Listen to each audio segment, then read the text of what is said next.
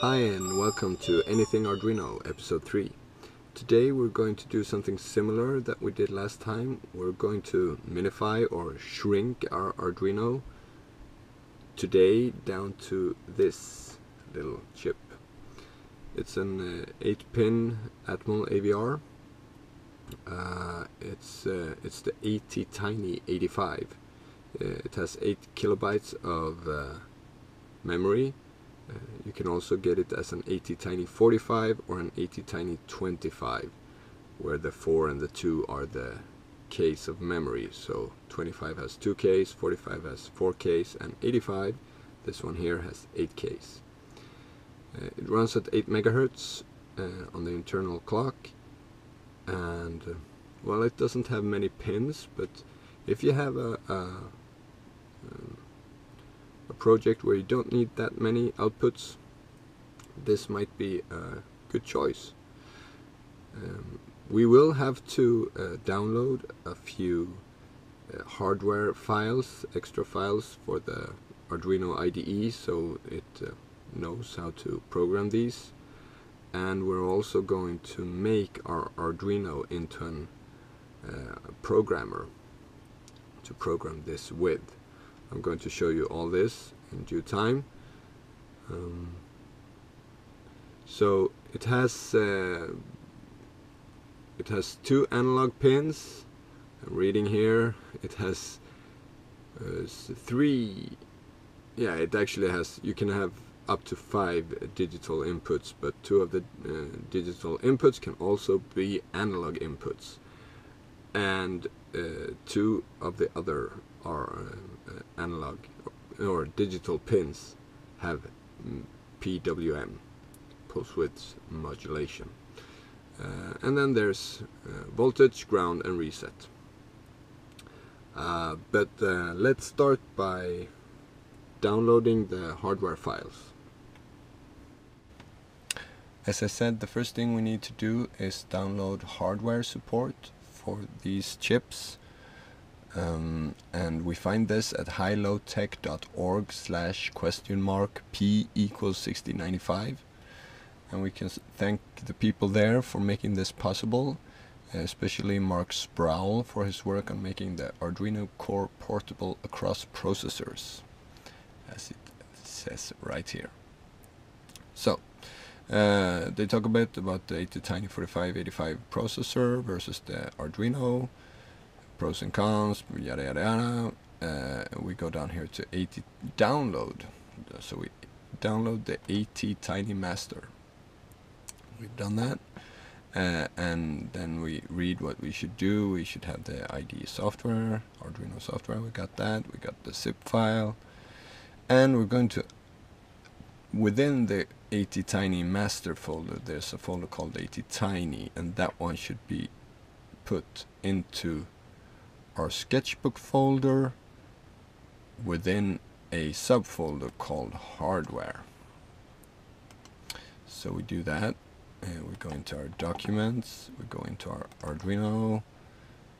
Here's our sketchbook library, and there's the library for other hardware support, like the ENC28J60 that we talked about before. So we create the hardware directory, we open up our Attiny Master, and within this folder there is, as they said, an Attiny folder, and we move that into our hardware folder, so it's there. So now if we start our Arduino software, we go into Tools, Board, and we got all these Attiny chips to choose from, as well as the other Arduino hardware. Great, so that works. Let's see what they say more. This is it. Connecting the Attiny. Okay, so now we have to go back on the hardware side and start connecting things.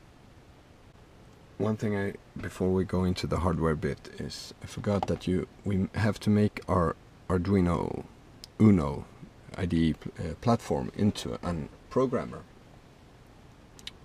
So we need to make sure we have the Uno board selected and the correct serial port, and then to make the Arduino Arduino programmer or ISP, you have in examples, you have actually a sketch called Arduino ISP, and it explains here that this makes the Arduino into an ISP. So we upload this to our full-scale Arduino. Done uploading. So now we are ready to make the hardware side of things. Okay, so we have our chip here, and on all of these chips you have some kind of marking to show you which pin is number 1. On this it's an embossed little circle up in the top left corner, so that's pin number 1. Going to put this into a proto board like that, and on the screen now I think you see the connection diagram from highlowtech.org/P = 1706. So there you can see how you connect the Arduino, which is now an Arduino ISP, a programmer, how you connect this one to the Attiny to program it. So we're going to do this now. We begin with power ground to pin 4. I also put up on screen the pinouts for the Attiny versus the Arduino. So what pins when the Attiny becomes an Arduino, what the pins are, and that is what the other diagram and the explanation is referring to. So plus is pin 8.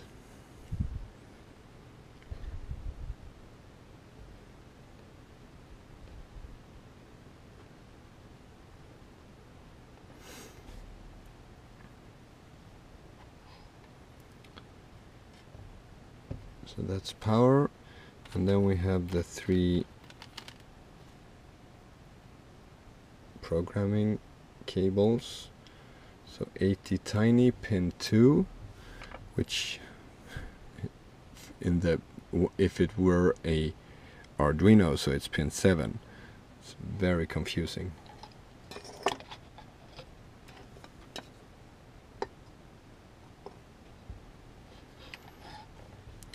Pin 2 to pin 13 of the Arduino ISP. Pin 1, that is pin 6 to pin 12, and pin 0, which is pin 5. I hope you're following me on this. It is a bit confusing. First time I did this, I did not do this right. I want to stress that. And then we have the reset pin, which is pin 10 on the Arduino ISP, and pin 1 on the Attiny, or the reset pin, which is pin. The reset pin had it been an Arduino, which is pin 1 when it is an Attiny 85. Sorry. So got that.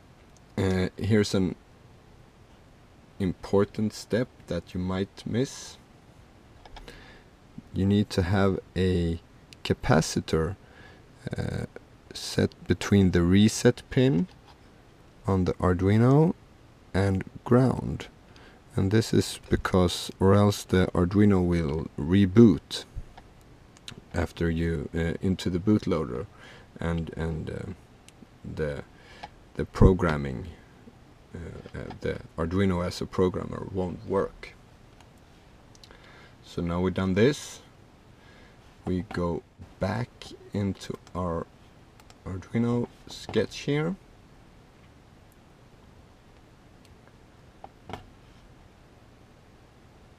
and hopefully, if we have done everything right, we will now download the Blink sketch into our Attiny84 Arduino. So we need to do a few modifications here. We need to change the programmer to Arduino as ISP. And we need to change the board to an Attiny85 internal 8 MHz. So let's go see what happens.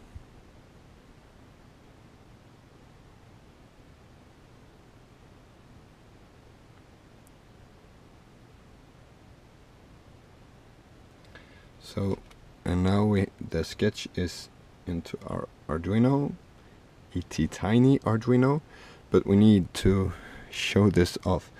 And I forgot to do one thing. We need to add the LED, of course. Difficult to show the Blink sketch without an LED. And in the program, we need to change the LED pin. We're going to take pin 0. We don't have 13 pins on the Attiny, so I'm going to use the pin 0 instead. Okay, so now the sketch has been uploaded to the Arduino, or to the Attiny. What you see is the Blink sketch, but something is not right. And that is, if we count the seconds about from this, 1, 2, 3, 4, 5, 6, 7, 8, 1, 2, 3, 4, 5, 6, 7, 8. So it's 8 seconds instead of the 1 second, which is actually in the sketch. And this is because, and this, wrong sketch, sorry, in the Blink sketch, it's 1 second. So the reason for this is that by default, this the internal clock runs on 1 MHz. So because we have burnt the Arduino sketch into this one with 8 MHz in mind, but it's only running at 1 MHz, and that makes everything 8 times as slow. So to fix that, we need to do one more thing. We need to go into Tools, and then we need to burn the bootloader into the Attiny85. So we're doing that. And we're done, and now the program isn't working anymore. So now we need to upload the sketch again.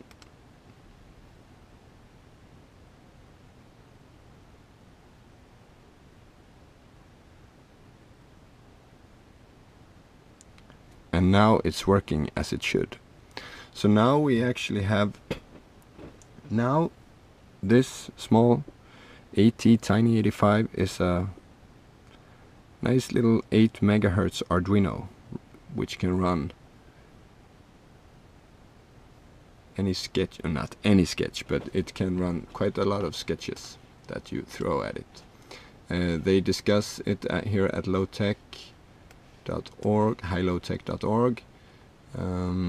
The following Arduino commands should be supported, and then it's pin mode, digital write, digital read, analog write, shift out, pulse in, millis, micros, delay microseconds, and software serial.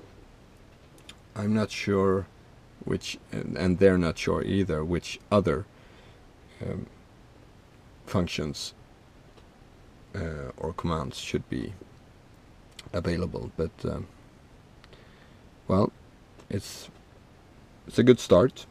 So with this, I think we're done shrinking the Arduino. We only have power here. I yanked all the other cables away.